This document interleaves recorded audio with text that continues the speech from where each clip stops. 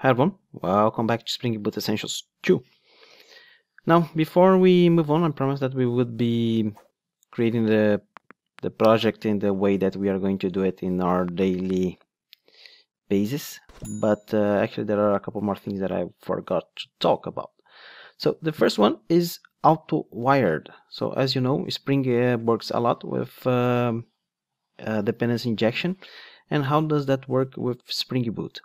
Let's create a new package here. Let's call this package util. And inside this package util, let's create a new class and let's call this date util.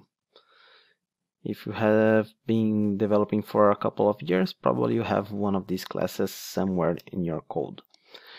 So let's create here only one method, and let's say that this is going to format local date time to database style, and we are going to make like a local date time as argument, local date time.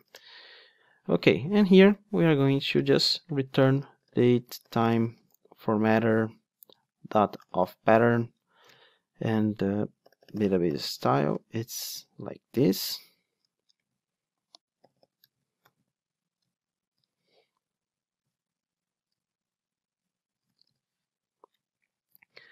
Okay, so this is one thing pretty common. You usually will have util classes that you're going to use in your code.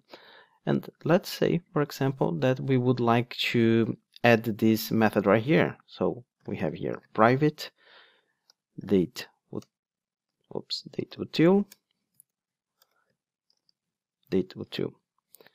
So you don't want to instantiate the object like this. You would like to rely on Spring for that. So what we are going to do, let's rely on Spring, and for that we could use auto wired. But we have two problems here. The first one, as you can see, we have this error saying that this we cannot auto wire because the component does not exist. And we have here date util. This is not a component. We could add here add component from Spring stereotype. But as you can see, we don't have here the icon saying that this is a Spring component by IntelliJ. So why is that? Because we have here the component scan, and the base package is only the controller. Well, we could change this and add it here, but the best practice when you are working with Spring application is that this application start, the class that is going to run your application, should be at the root level of your packages. In this case, the root level is SpringBoot 2. So what we are going to do, we are just going to move this one to the root level, click on refactor, delete the start package, and we are going to remove these component scan base packages. We are only leaving the annotation add component scan. Now if you go to date util, you will see that we have here this Spring Bean, and if you click over that icon, it's going to bring you to the place where the components being scanned. Now if we go back to anime controller, you can see that it just disappeared, that error. It means that this is being auto wired, and if you click here, it's going to send you to the class. So this is like IntelliJ feature, not Spring feature, these icons right here. And as you can see here, we have one small warning. Field injection is not recommended. So what we can do here is like we can create a constructor, and inside this constructor we will leave that for the Spring to do it.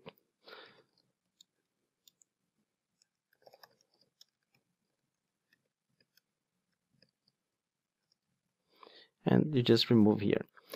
So with Spring 5, we don't need to use auto wired anymore. By default, it will auto wire for you if you only have one constructor. So I'm gonna leave it here just to, because we are learning, so you won't forget that this is being auto wired. But even if you remove, you can see the icon right here. So let's just well, writing system out println is a bit difficult. Let's add another dependency here. this dependency will be Lombok.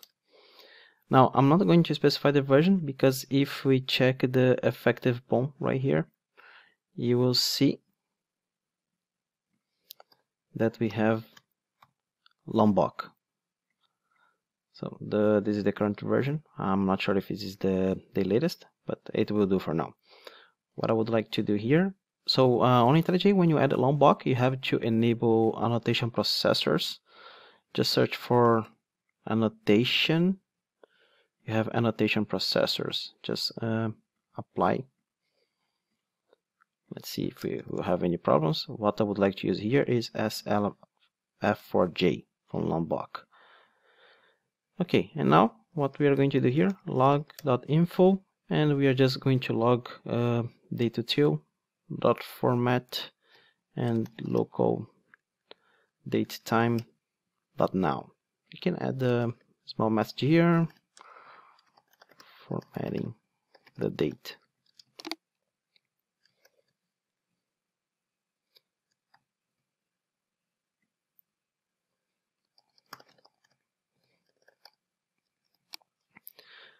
Okay, so what we just did, we created a add component here for DevDojo, and then we moved the application start from the start packages to the root level.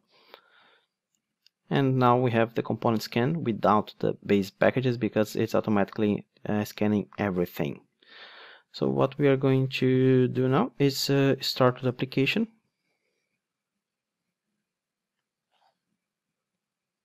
And now we go to the Firefox, and then we refresh this page, and we go back and check the logs. So we have the date formatted. Now coming back here to util, we have this add component. This is what's going to tell Spring that this is a Spring Bean, but we have another two options, that is add service, and another one that is add repository. So what's the difference between all of them? So this is kind of the global, and this is like specialization of this add component. So basically, repository, I think it has one extra feature that will map the, if you're using your repositories and JPA Spring data from Spring Framework, it's going to map some exceptions, and add services just to use inside your service classes.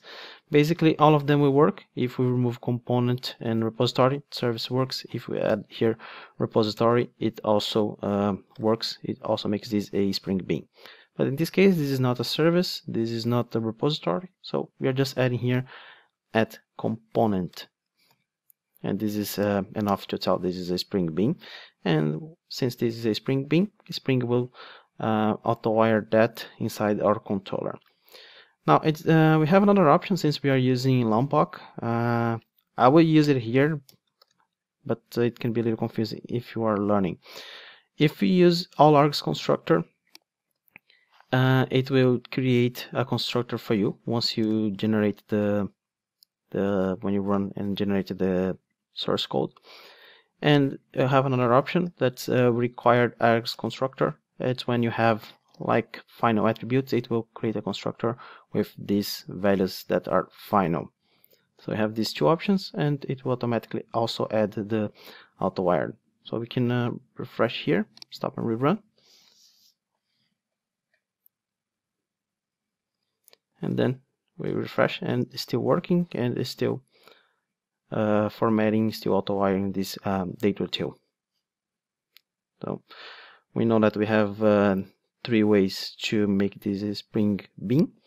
We know that component scan will now scan the entire package because we are at the level. And now one last thing, most cases when you are working with SpringBoot, you will have to do your own configuration. So it's pretty common that somewhere at some point in time you will have this annotation add configuration. So this add configuration will load the configuration classes that you have inside your project. And the difference is because this enabled configuration is done by Spring, and add configuration, it will load the configurations that you have created by yourself as a Java classes. In early Spring days, you used to have all these configurations through XML, and now we can do that through Java. So this configuration will basically load that. And this is pretty common. Basically, every time you are running a Spring application, you will have this enable auto configuration, component scan, and add configuration. So Spring is pretty smart, the Pivotal guys, and they just moved this to one annotation called SpringBoot application. If you go inside this SpringBoot application, you will see that's basically those three: SpringBoot configuration, enable auto configuration, component scan. So everything that we were doing, but behind the scenes now we have some magic going on. So when you generate a project from Spring, you will see this SpringBoot application that basically is behind the scenes what we were doing here. So from now on we are going to use at SpringBoot application, and we are going to remove all these unused imports.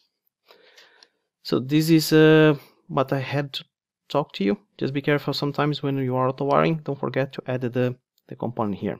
So I see you in the next class. Bye.